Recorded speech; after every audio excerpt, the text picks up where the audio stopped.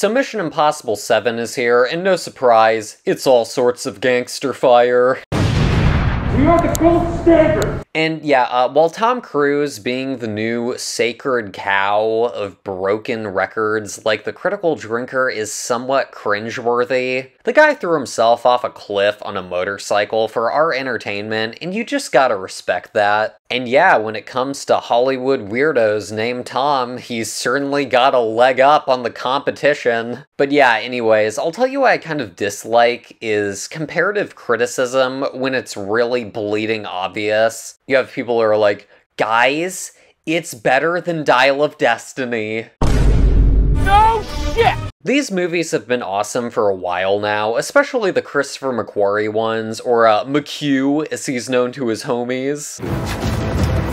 Hey, McQ. And yeah, what works about these movies for me is the variety of the action sequences. There's not really two set pieces in a given film that bleed together. It's not, you know, Keanu doing gun fu for 3 hours. Speaking of movies with boring wallpaper narratives, the Mission Impossible movies have never been amazing in that regard. It's usually nuclear warheads or something really stale. This one, however, was a bit more interesting. I had a feeling this movie might have some sus plot elements, considering they made it at the height of insert scam here, which obviously led to that epic Daddy Cruise meltdown. We are not shutting this movie down! And not to derail this too much, but I didn't realize that there were parodies of it, and they're pretty great. What did I say?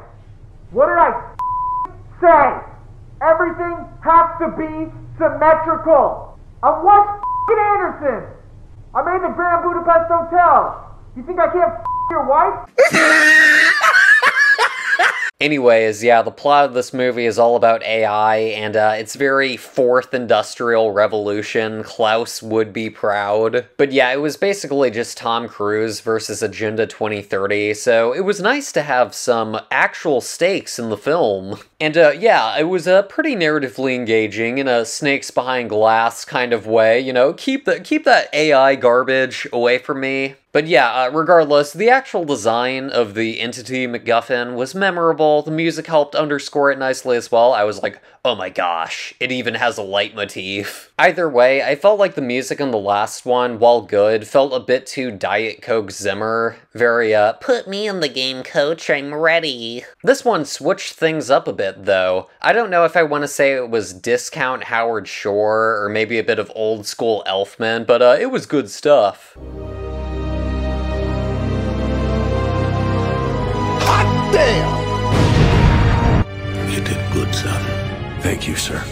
And yeah, something these films do well is throwing in a new cast member to inject a bit of fresh blood into the series. Obviously, in the last movie, you had Henry Cavill kicking ass with one of the most expensive, problem-causing mustaches of all time. And yeah, this one has Haley Atwell, who is quite good in the movie. Certainly a better film for her than, Peter Rabbit 2, The Runaway. Midden's voice. Freaking hell. Well, la-dee-da. No! God, please, no! And yeah, I'm very glad that I avoided every trailer for this movie, because I did not see the Tom Cruise cliff jump scene until I was sitting in the theater. And yeah, it's all sorts of awesome. I mean, it's completely contrived the way they get to it, but I just couldn't care less. Anyways, I'm gonna get into a few negatives with the film, because while it's overall very good, Mission Impossible Dead Reckoning is filled with shit moments. Mission Impossible Dead Reckoning is filled with shit moments. What is happening?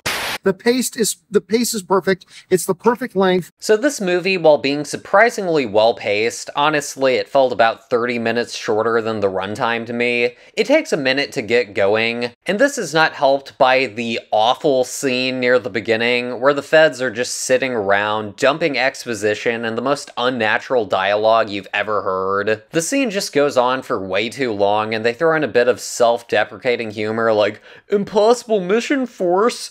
Yeah, that's dumb." Very MCU-esque, felt like a nod to the TikTok generation who's, you know, jaded and, Lame. Just jaded and lame. I can't think of anything better to say. You kids out here with your quantum Iron Man and the multiverse of garbage. What's up, guys? I got the new Grimace milkshake from McDonald's. Anyways, the feds are all like, Tom Cruise, you need to find Rebecca Ferguson. And they pull up this crap graphic with wanted $50 million in this diagonal red Arial font, and it looked so cheap that it felt like something I could have made for a thumbnail with Apple Preview. Also, not really a spoiler, but there's a scene where characters have to solve riddles at a certain point in the movie, and they legit just straight up threw in, "What's always coming but never arrives?" I was like, oh my gosh, are you serious? Are you serious?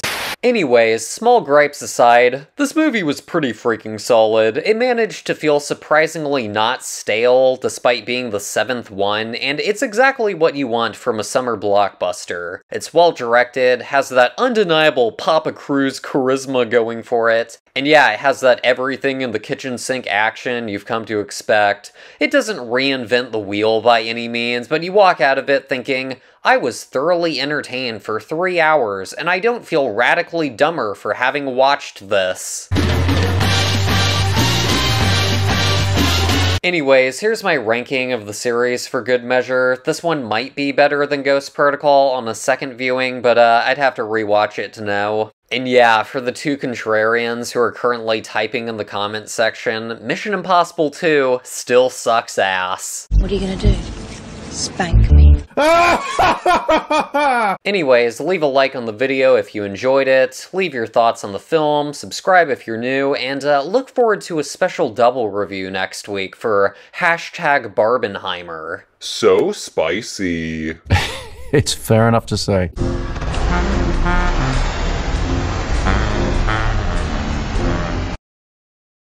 Your mission, should you choose to accept it, is to join me for this mostly spoiler-free review.